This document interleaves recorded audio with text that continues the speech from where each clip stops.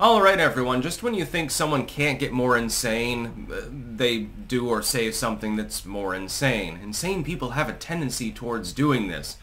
You can look at multiple examples within politics, in both parties by the way, and in other parties as well. You know, old Gary there, the libertarian candidate, he did exist. Jill Stein exists too.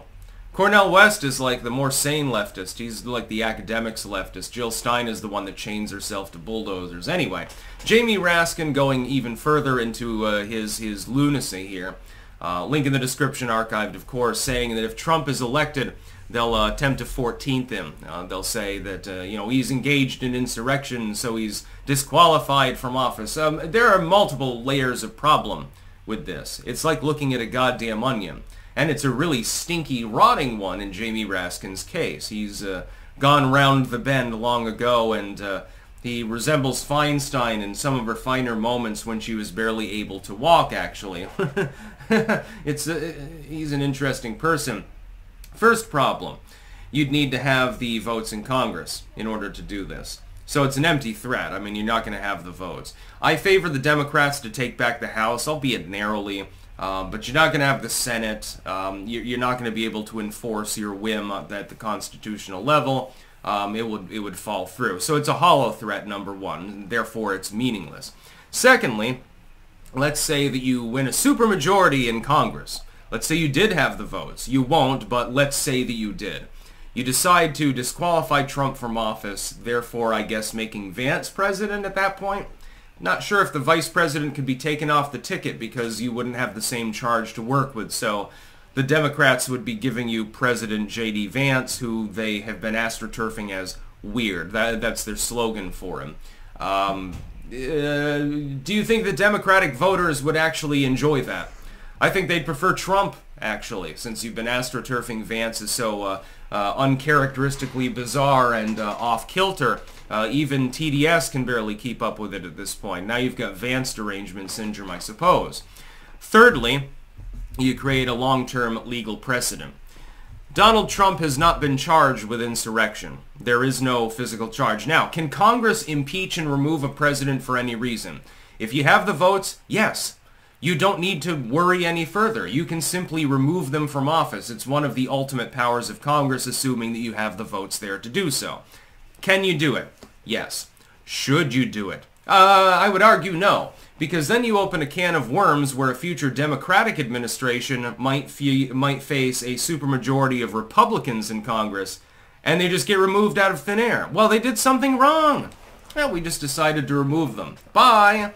Then, again, the Republicans are good at snatching defeat from the jaws of victory, and so there would be a Democratic vice president who their constituents would hate even more, because vice presidents are typically not chosen for their good looks and their good humor. Let's look at Dick Cheney for an example of this, or Kamala for that matter.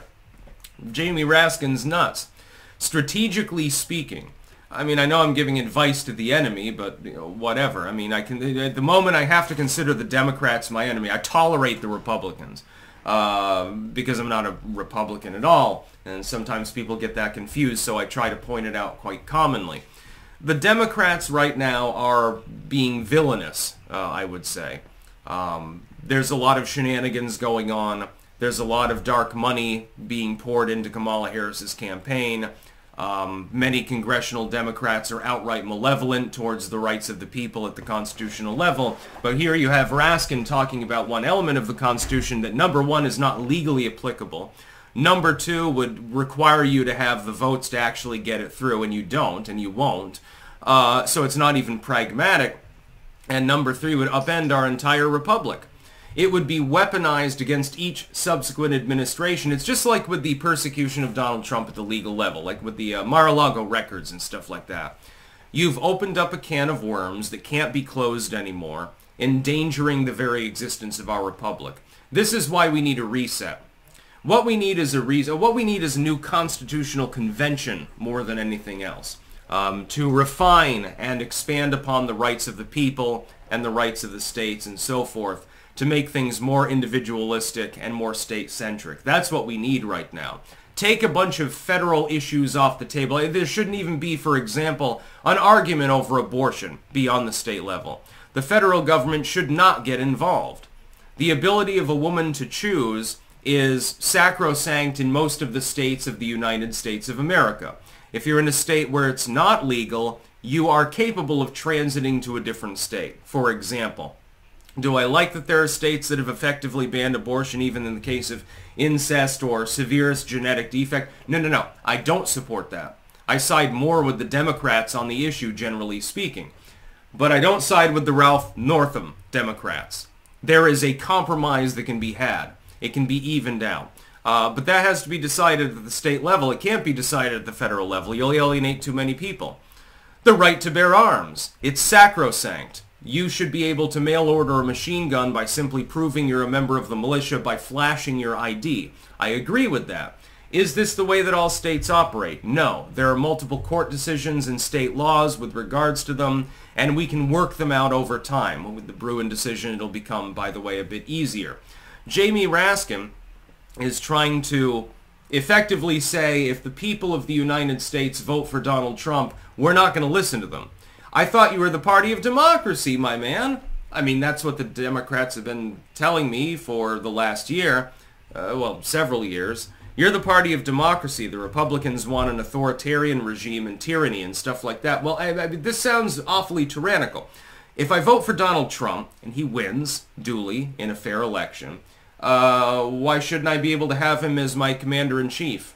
If the people have chosen an individual for that office, it'd be like if you override. Let's say that you win re-election, Jamie, and then you get booted out of office by some judicial maneuver or something like that. It wouldn't be democratic. The people chose you, right? I may not agree with the fact that they chose you because you're fucking crazy, but they did.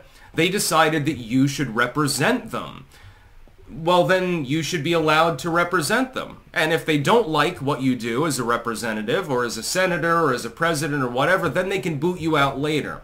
But if they voted for you, if you got into office, then you should have the ability to at least attempt the job, try to ingratiate yourself to your voting base, do a good thing. I mean, most politicians don't, but, some of them try, like a Rand Paul or a Massey or something, and fill out your term.